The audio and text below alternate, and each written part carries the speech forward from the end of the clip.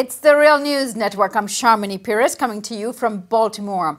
The European Commission announced on May 2nd that an agreement on Greek pension and income tax reforms would pave the way for further discussions on debt relief for Greece. The European Commission described this as good news for Greece. The Greek government described the situation in similar terms. However, little attention has been given as to how the wider Greek population are experiencing the consequences of the policies of the Troika. On May Day, thousands of Greeks marked International Workers' Day with anti-austerity protests. One of the protesters, a 32-year-old lawyer, perhaps summed the mood the best when he said, "The current Greek government, like all the ones before it, have implemented measures that have only one goal: the crushing of the workers, the working class, and everyone who works themselves to the bone. We are fighting for the survival of the poorest, who need help the most." To discuss the most recent negotiations underway between Greece and the Troika, which is the European Central Bank, the EU, and the IMF, is Michael Hudson. Michael is a distinguished research professor of economics at the University of Missouri, Kansas City.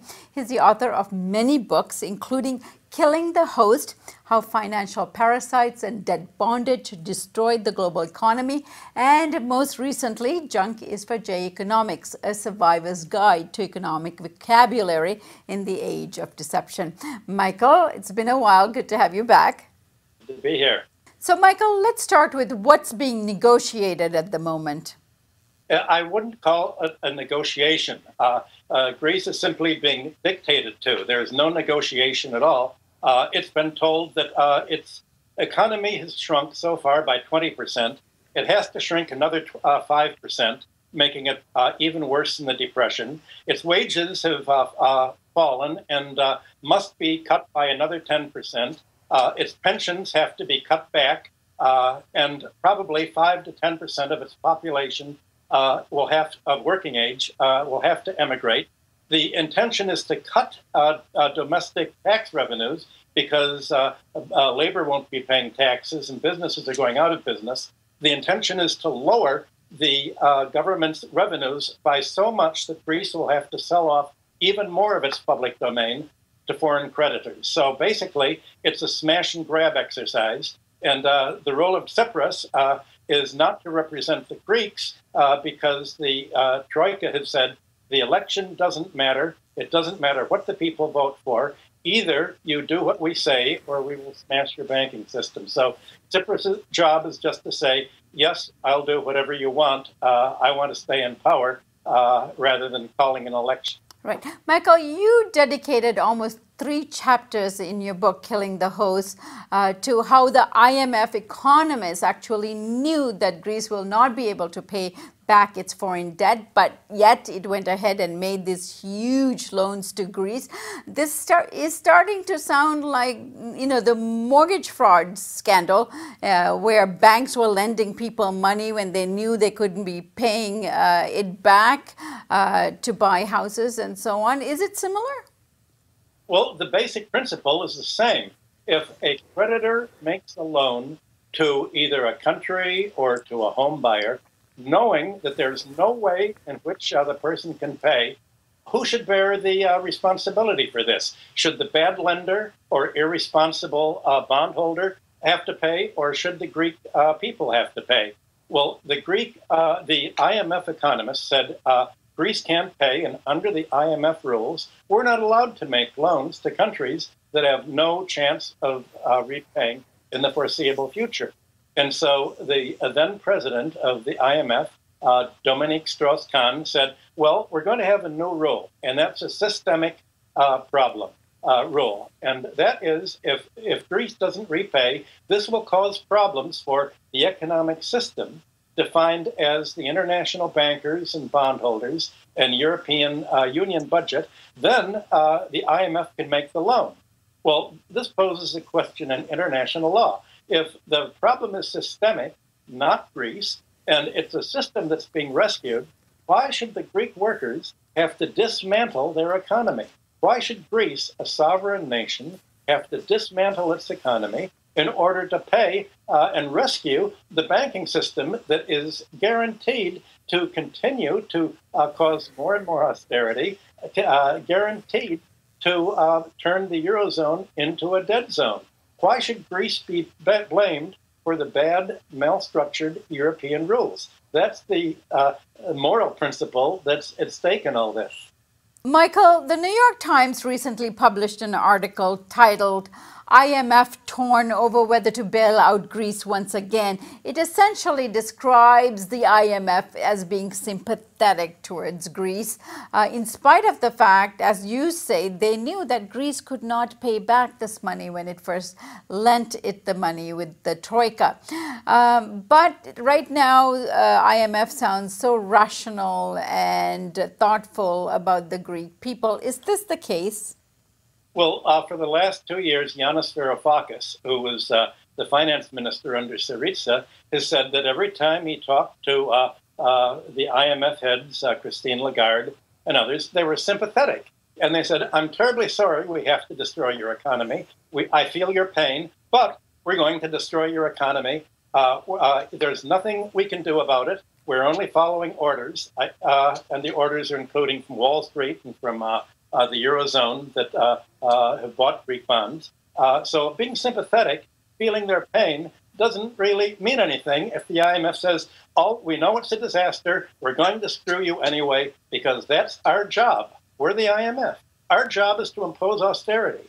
Our job is to shrink economies, not help them grow. Our constituency are the bondholders and banks. So somebody's going to have to suffer. Should it be the wealthy billionaires and the bankers and the bondholders, or should it be the Greek workers? Well, the Greek workers aren't our constituency, so we feel your pain, but we'd rather you suffer than our constituency. So this is the usual New York Times hypocrisy, pretending that the IMF really is feeling bad about what it's doing. If it felt bad, it would have done what the IMF European staff did a few years ago after the first loan. They'd resign in protest, and they'd write about it and go public and say this system is completely corrupt. The IMF is working for the bankers against the interest of its member countries, and if they don't do that, then they're not really sympathetic at all. They're just hypocritical. Right, and then I know that that the European Commission is holding up Greece as an example in order to discourage other member nations in the periphery of Europe so that they don't default on their loans. Explain that to me, and why is Greece being held up as an example here? It's being held an example for the same reason that the United States went into Libya and bombed Syria. It's to show that if we can destroy you if you don't do what we say. If Spain or Italy or Portugal seeks not to pay its debts, its banking system will be destroyed, its currency system will be destroyed, and basically the principle is that finance is the new form of warfare. You can now destroy a country's economy not by invading it. You don't even have to bomb it, as you've done in the Near East. All you have to do is withdraw all credit from the banking system, isolate it economically from making payments to foreign countries so that you essentially put sanctions on. You'll treat Greece like they've treated Iran or other countries. So essentially, we have life and death power over you. So the demonstration effect is not only to stop Greece, but to stop countries from doing what Marine Le Pen is trying to do in France and withdraw from this Eurozone, which is basically the class war back in business. The class war of finance against labor, imposing austerity, imposing shrinking living standards, and lowering wages and cutting back social spending. So it's demonstrating who's the winner in this economic warfare that's taking place. And then why is the Greek population still supportive of Syriza in spite of all of this? I mean, there's literally not only have they, as a population, been cut to no social safety net, no social security, and yet the Syriza government keeps getting supported, elected in referendums, and they seem to be able to maintain power in spite of these austerity measures. Why is that happening? Well, that's the great tragedy. They initially supported Syriza because it promised not to surrender in this war, to actually fight back. And the plan was not to pay the debts, even if this led Europe to force Greece out of the European Union. In order to do this, however, what Yanis Varoufakis and his advisors, such as Jamie Galbraith, wanted to do was saying, look, if we're going to not pay the debt and we're going to be expelled from the Eurozone, we have to have our own currency. We have to have our own banking system, and it takes almost a year to put in place your own physical currency, your own means of reprogramming the ATM machines so that people can use it, and reprogramming the banking system. You also need a contingency plan for if the European Union wrecks the Greek banks, which basically have been the tool of the oligarchy in Greece. The government is going to have to take over these banks and socialize them and use them for public purposes. Unfortunately, Tsipras never gave Varoufakis and his staff the go-ahead, and ended up double-crossing them after the referendum 2 years ago that said, don't surrender. And that led to Varoufakis resigning from the government.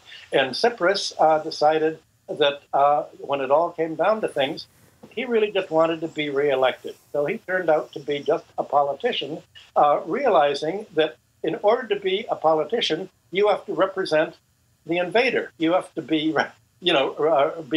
become a client politician, and his clientele is now the European Union and the IMF and the bondholders, not the Greeks. Well, what that means is that if there is an election in Greece, people are not going to vote for him again. He knows that. He's trying to prevent an election, and we'll know, I think, on the later this month, the Greek parliament is going to have to vote on whether or not to shrink the economy further and cut pensions even more. And if there are defections from Tsipras' Syriza party, there will be an election, and he'll be out of office.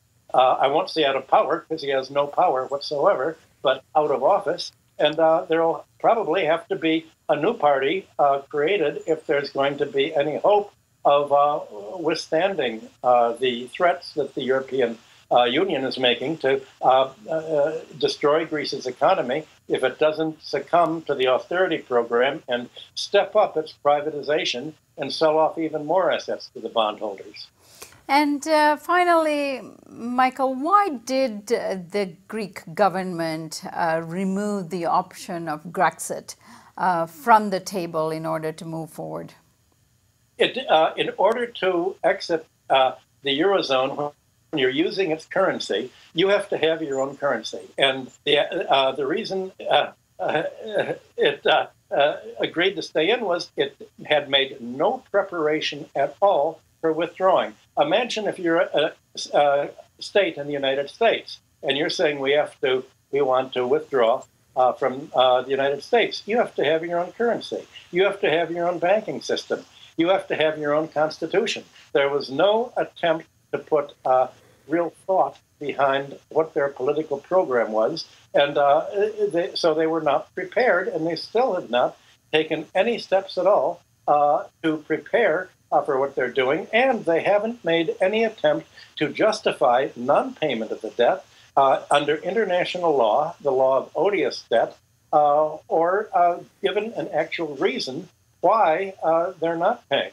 The Greek government has not said that no country should be obliged to disregard its democratic voting and to dismantle its public sector and give up its sovereignty to bondholders. And no country should be obliged to pay foreign creditors if the price of that is shrinking and self-destruction of that economy. They haven't translated this political program of not paying into what this means economically. what it means in practice to cede sovereignty to the Brussels bureaucracy, meaning the European Central Bank on behalf of its bondholders. All right, Michael, we'll keep an eye on this. It looks like it's going to get more heated in Greece. At least the people and the movements are planning to protest this New Deal. So I thank you so much for joining us and hope you can join us again. And I understand you're on your way to Greece in a few weeks, and we'll be expecting a report back from you about what you find there. Thank you. Thanks for having me on. And thank you for joining us here on the Real News Network.